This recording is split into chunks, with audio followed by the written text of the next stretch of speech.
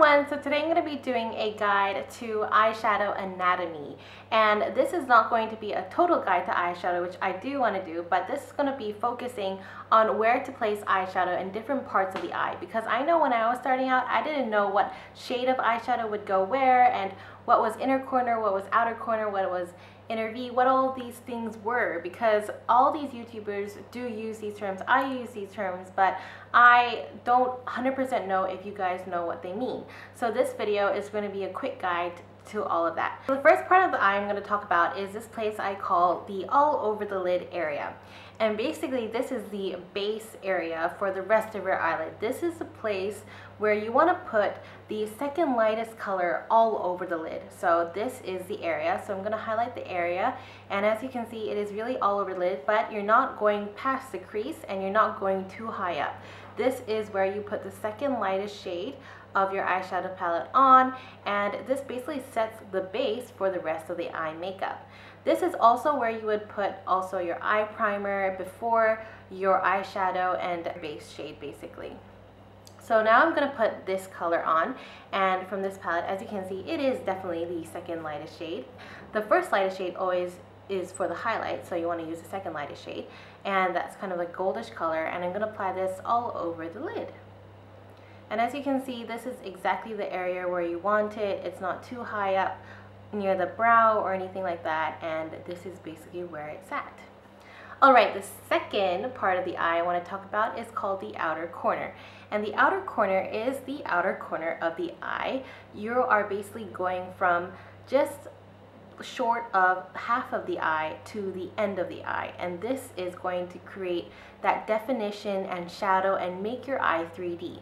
So as you can see, sometimes when you look at three-dimensional objects, or when you draw three-dimensional objects, the light color is on, if you look at a globe especially, the light color is on where the light hits the globe, and the rest of the areas are dark. So you want to create that rounded eye, and you would do that simply by applying a darker shade onto the outer corner.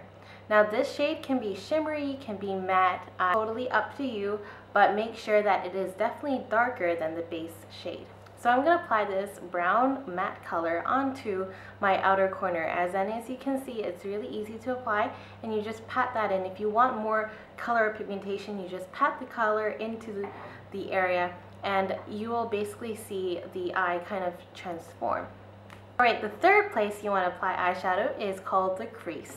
Now the crease is basically where I'm highlighting now, the place where your eyeball kind of protrudes and the space in between your, your eyebrow bone to your eyelid.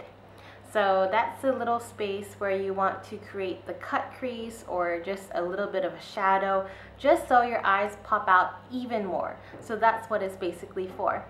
Alright, so I'm going to place the same color. Now a trick is, if you are applying a shimmery or glittery shade onto your base shade, it's best to actually use a matte shade into your crease. That is going to basically make everything a lot more subtle and gradient and also blended together. So it's a great way to blend things together. This is where you would put a kind of matte brown. That would be really great for the great crease shade as well. And so I'm going to apply this right into my crease.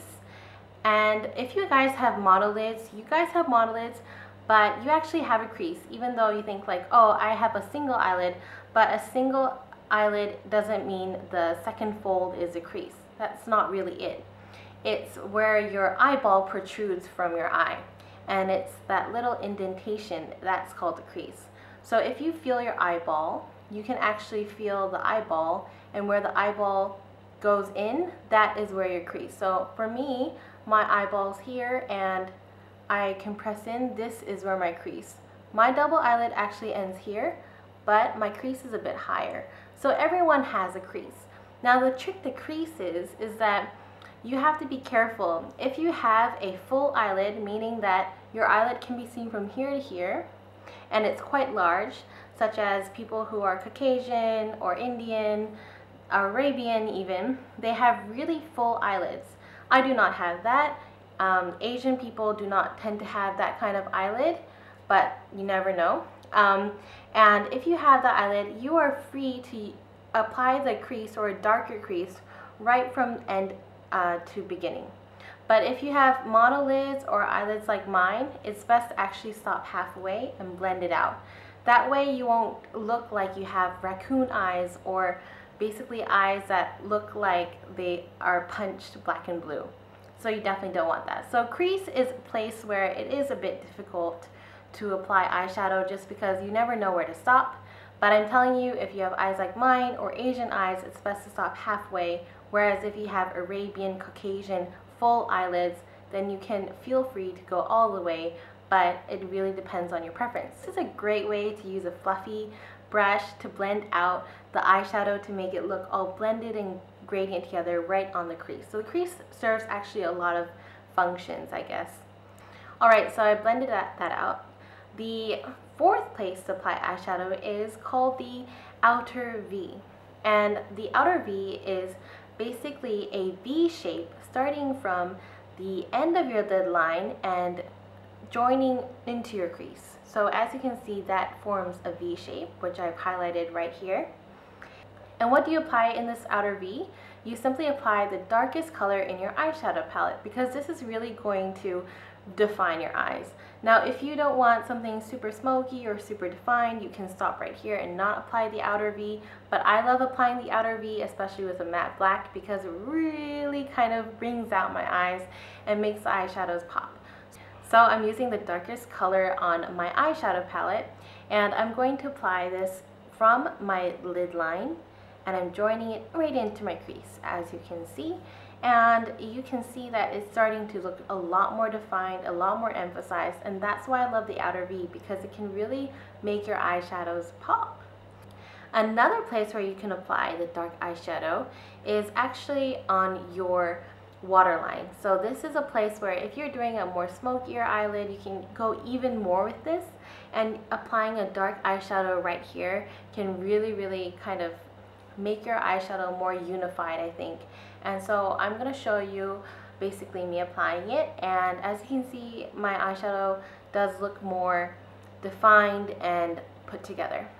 Alright, so you're basically covered the basic kind of eye anatomy. This is a good eye anatomy if you are just looking for a day look or doing a night look. But if you want to do a step up, I would start suggesting you highlight the eye.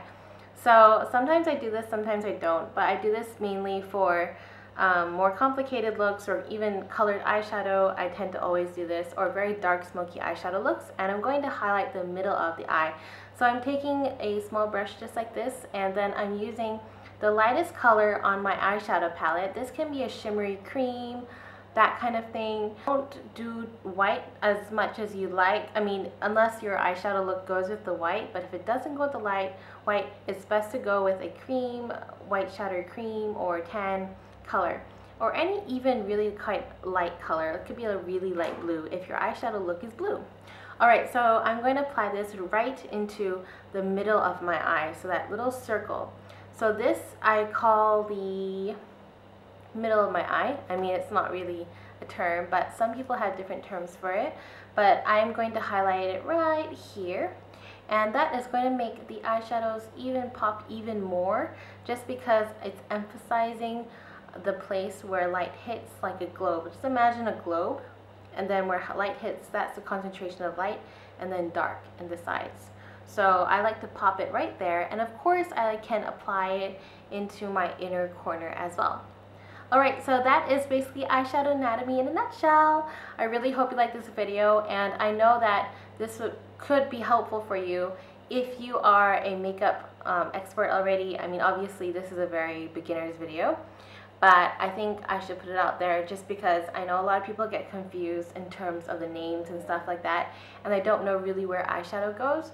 So if you have any questions at all, I try to explain it as clearly as I can, but if you have any questions at all, just let me know in the comment section below, and I'll just answer them through the typing. And stay tuned to my next video where I show you eyeliner anatomy, and then the next one I'll put the mascara on.